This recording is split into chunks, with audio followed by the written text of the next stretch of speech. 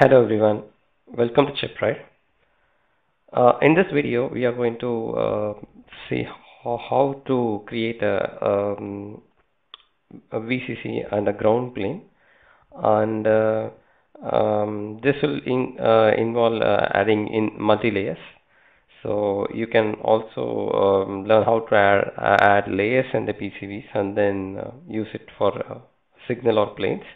But I am going to be focusing on only the planes for now. So here you can see we have a simple circuit. Um, we don't need to consider this to be like the circuit should be like this, like a specific circuit or something. It's just to understand how the planes work. So now let's convert the circuit to PCB.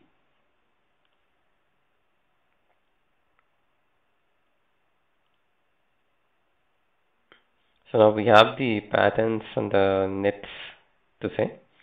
And before that, I want to show you something else. Here, you can just rename your nets to VCC, and here I have renamed this as ground. So when I touch this net, it will show it as ground, and if I touch this net, it will show us as VCC. Okay, let's switch. Now let's have a board outline, like a normal rectangular board.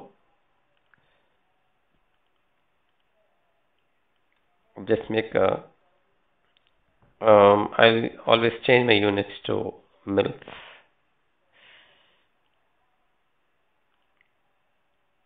Let's go to board points, create, and then add 1500 cross 1500. This is not like mandatory. I'm just creating a board because we are not focusing on creating a board outline. We are focusing on adding the layers. So now we have the board outline, so it's visible here. I'll zoom in. Now I think this is going to occupy more space. I'm just replacing the component here.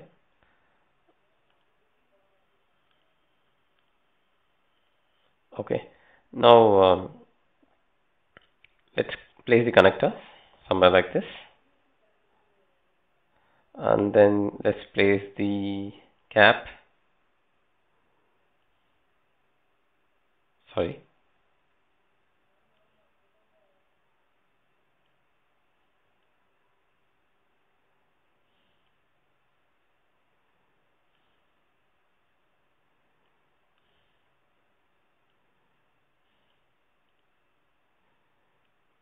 I'm just trying to arrange the components in a symmetry.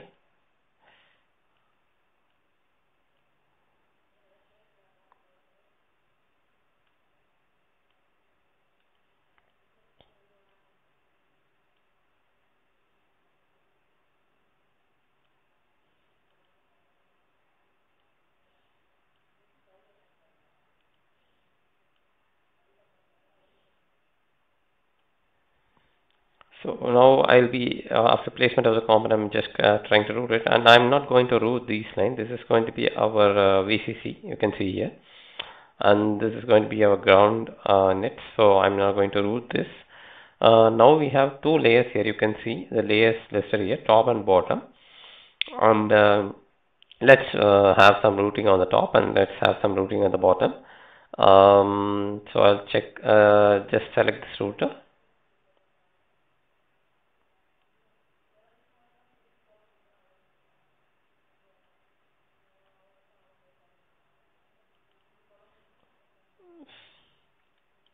No.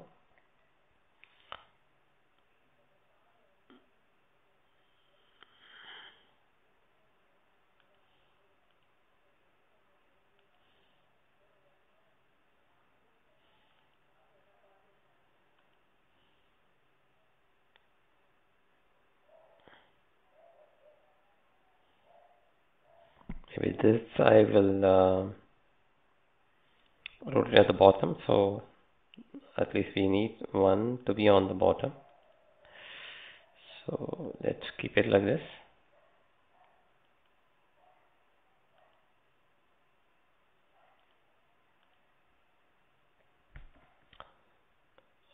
So now you can see we have the VCC and ground, and one more is left out. Let's change that. Yeah. Okay. Now we have some of the traces on the top and some of the traces in the bottom. So the second. So you can use your the numbers on the keyboard to switch to this layers. Now what I'm going to do is I'm going to add layers. First of all, how to add layers is like you have to go here and you have an option here, the plus symbol. So here you can make it VCC.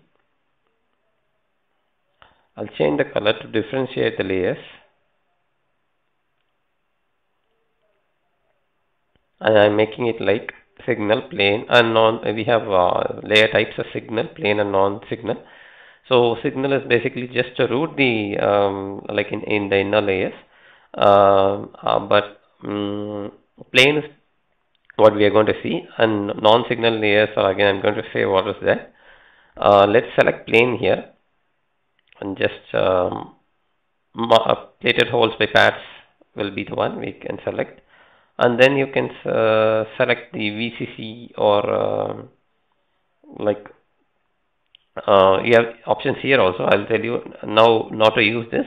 Let's go for another option. I'll tell you how to do it. So let's select this and click OK, and then now we can see here top, bottom, and now we have the VCC. I'm going to add another layer here which is going to be marked as ground, and then again I'm going to change the color.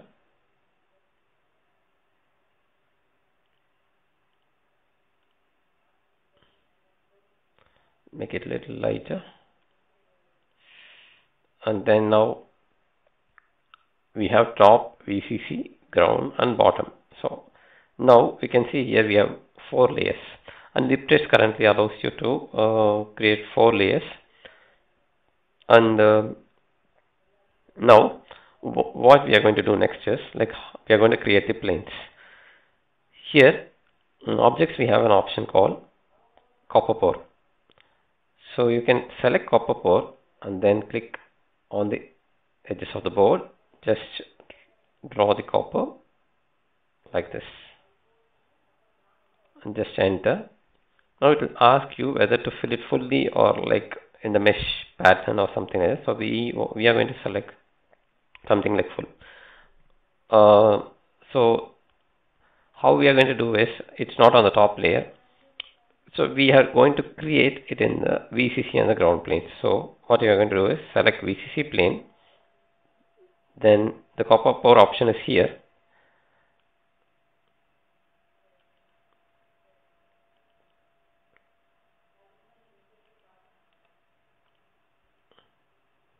And here you have an option, connectivity. You can make it like which net it has to connect. So now we are going to connect this to VCC. This is VCC plane, so we are going to connect it to VCC. Next, we will go to ground. Now we are going to create a plane for ground.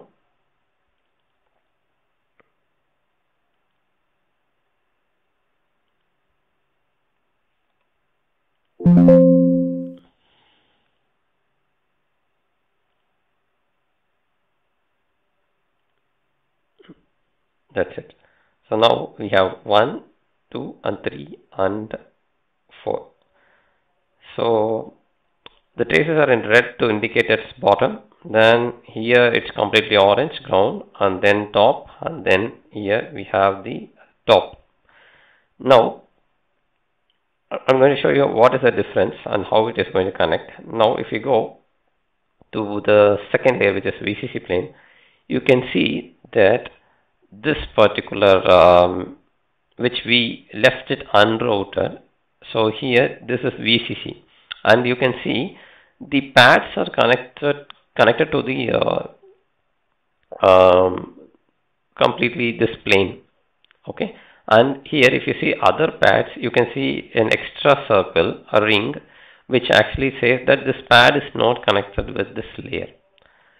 So in this you can see many pads, and you can see only these two pads are connected to VCC, and these are all VCC connected to the VCC net. Now if you go to layer 3, which is the ground plane, there you can see like the same VCC is disconnected. You can see a outer ring which says that this pad is not connected with this copper. And now, but at the same time you have other pads which actually are connected to the ground nets, and those are actually connected to this plane. So other pads are actually disconnected. So without actually adding a trace, we are directly connecting it to the pads by this method. And why is it actually required is basically when we have we might only use ground planes also, and we might use VCC and ground planes, and this might be used for having a proper power planes or something like that. And if you are going to use complete ground plane, it can help in the electromagnetic compatibility when there is an electromagnetic interference. So this is how we add the planes, and adding a signal layer is also similar here, where we will not use the copper pose, and we will only route the pads to say.